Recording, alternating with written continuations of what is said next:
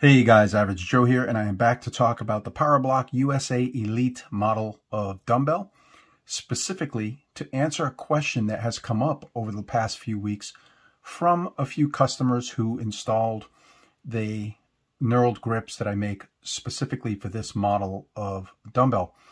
And their question was about the fit of this handle or this grip on this handle. So in this video, I'm going to talk about the fit of my grip, the fit of the OEM grip, and how to use washers and O-rings to tailor the fit of your OEM grip or my grip on this handle.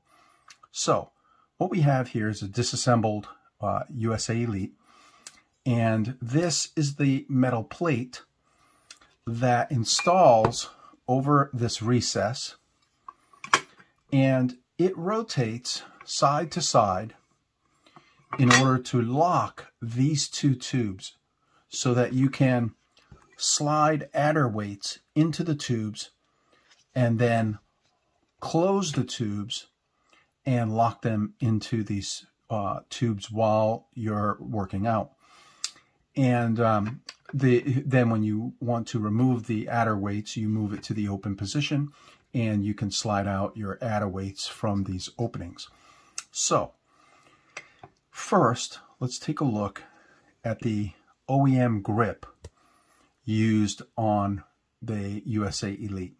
It is a steel core and rubber coated.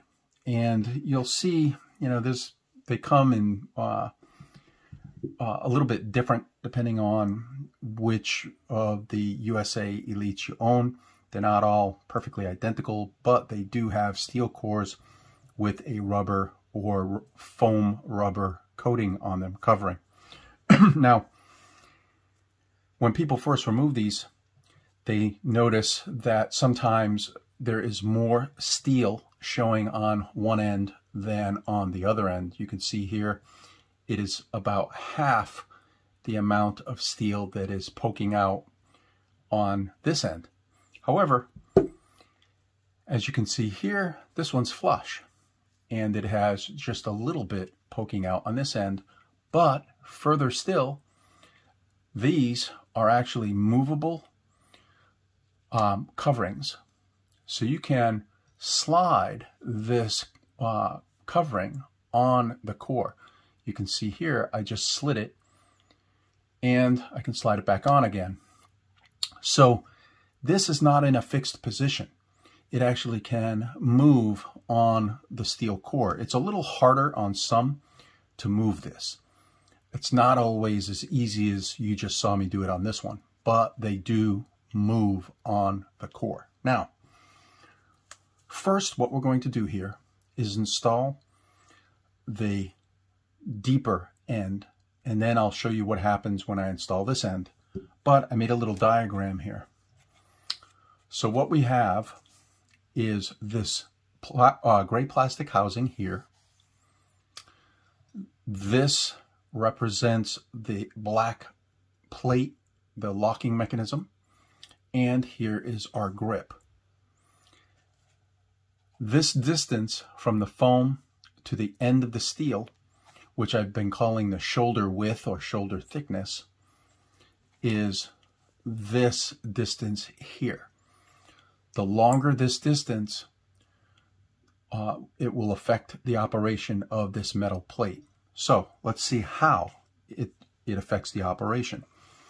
What I'm going to do is attach this longer end with more steel to our handle.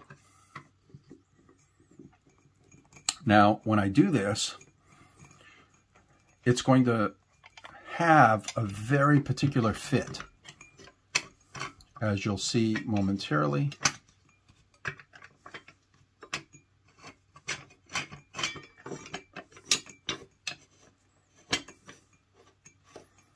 Okay, so I'm going to tighten this down.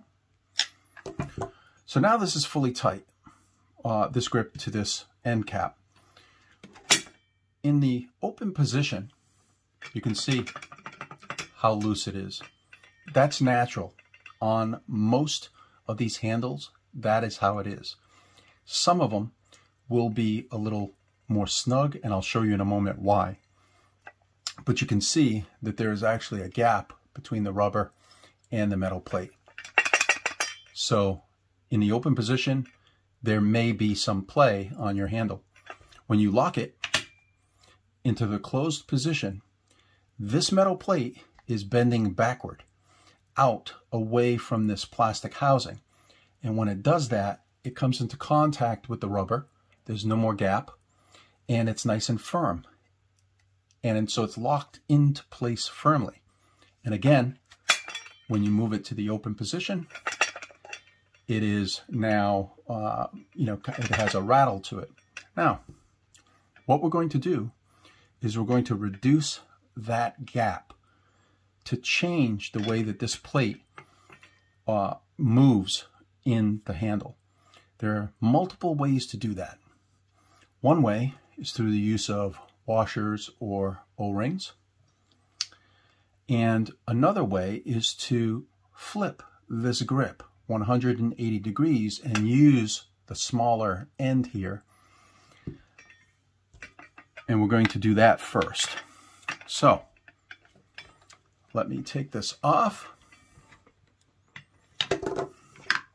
And we're going to flip this grip around 180 degrees. And I'll show you what happens.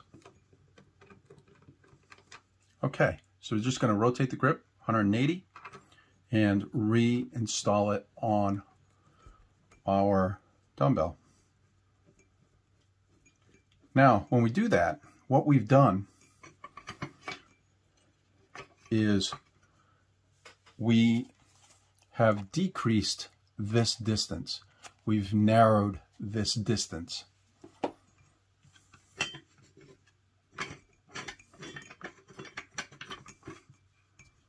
Okay, so I'm going to tighten this. And now there's no gap. Okay? Now this doesn't rattle in the open position. And you can still close it, but it's going to be much more firm when you close it because the rubber is contacting this metal plate more tightly. It's closer to the plate. So just by flipping this grip 180 degrees, we were able to keep this from rattling. Now, your dumbbell may have been installed or assembled at the factory in this configuration, such that this rubber is closer to the metal and you don't have the rattle straight out of the box, brand new. You may not have that. Not everybody has it. But for those of you who do have it, that is one way to stop this from rattling in the open position. Now, I don't recommend working out with this in the open position. Get in the habit of closing it. You want to make sure that you always lift this handle out of the base with this in the closed position. That way, no matter if you have anything in here or not, you're always sure that it's locked and that nothing will slide in here regardless. So it's just a good habit to get into. Don't work out with this in the open position. So the other way to eliminate that play is to use a washer or an O-ring. So now let's do that. What we're going to do is we're going to put a simple O-ring on the side that's much deeper. This is the side that rattled before. We're going to add an O-ring to that end. Now, what type of O-ring? The inner diameter has to be about 22 to 23 millimeters, which is about a 7/8 inch inner diameter. The thickness about 1 to 1.5 millimeters. There is an actual O-ring when you go to the local hardware store. It's called a number 32 that has these dimensions. So, this is a number 32 O-ring. You can also use any old grip and cut a washer from the grip if you don't want to go buy an O-ring. So I basically ran an X-Acto knife around this grip and I cut a 1 millimeter washer. So this would work too. Okay, either way will work fine. But you may not have this, or you may not, have an extra grip the way that I do, and in which case the O-rings will make more sense for you. So what we're going to do is now reinstall this grip on our dumbbell handle, and the O-ring just takes up the gap. It fills the gap that was there before. So it works basically the same as flipping your handle around, your grip.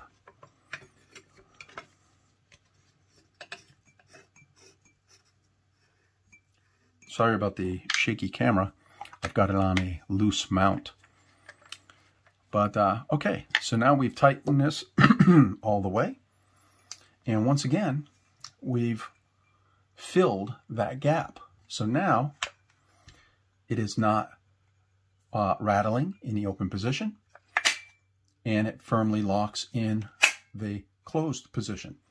So an O-ring works as well too. Now, why is this important? Well,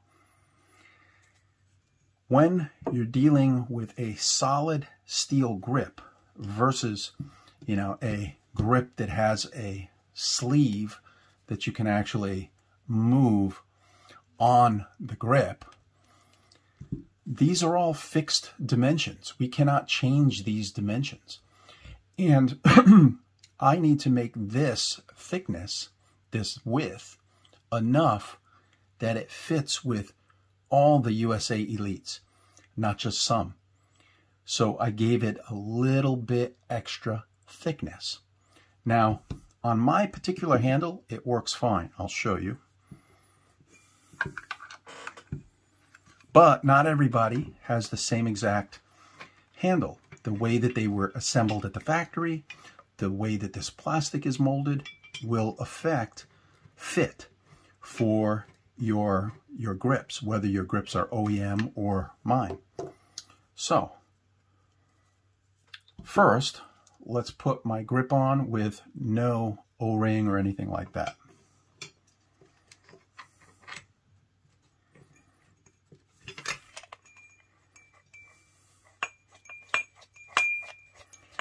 And we'll check the fit of this assembly.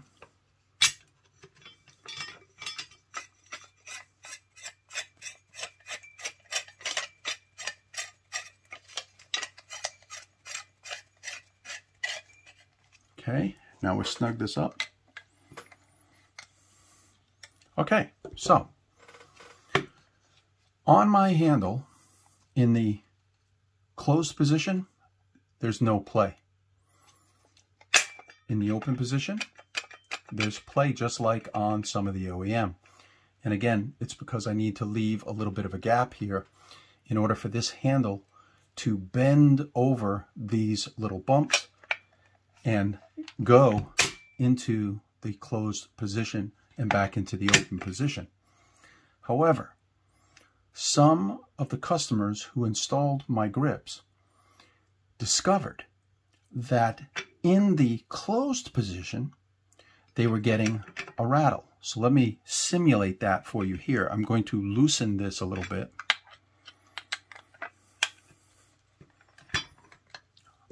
So they were finding that they would go into the closed position and still have a little bit of a rattle, like this. If you install my grip and your USA Elite rattles in the closed position, the fix is simple. Take your grip off.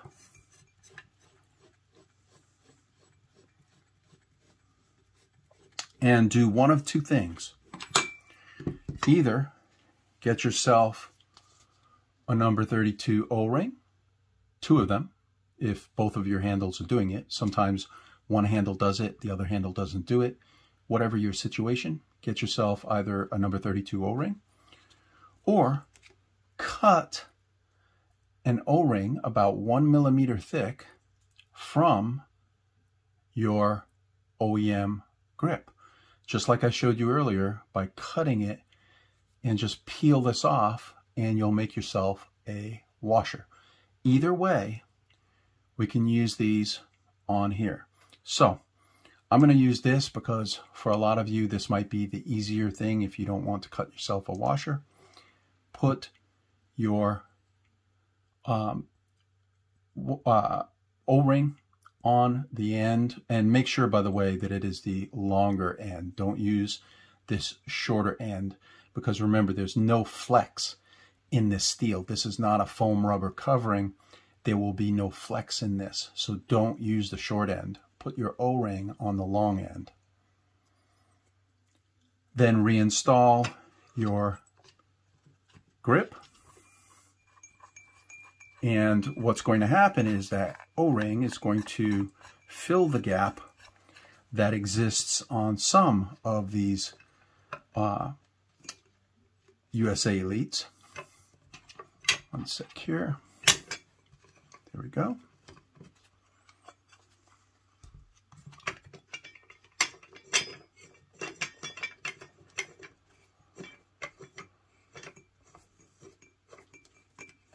Okay, so now we snug this up,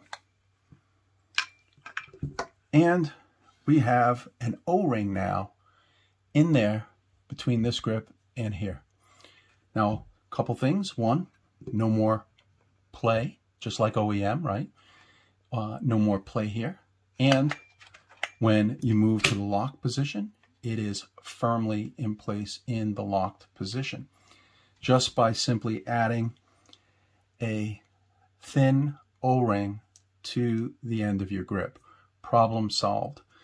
So just keep that in mind if you're going to install my grips on your USA Elite. If it worked like mine and there was, you know, everything locked properly without an O-ring, then you're good to go. If you find that there's more play, add an O-ring or add your own self-cut washer, and again, you're good to go. So that's it, guys. You know, this, I would say maybe 5% of the customers who have upgraded to my grips have had this issue where the locking mechanism was more loose than expected after the grip was installed. But the solution is as simple as that. And if you want to put a little lubricant or, you know, like silicone dry lubricant on here, there's no harm in that. Make sure when you're done and you're bolting things together to use thread lock on these bolts. Definitely put a dab of thread lock on these threads. You don't want these things loosening up over time now that you've taken it apart and put it back together again. So that's it, guys. I hope you found this helpful. If you own a USA Elite model and you're considering upgrading to the 30, 35, or 40 millimeter grips, this is how you do it. And if you have any questions, reach out to me. And thank you for watching, and I will see you all in the next video.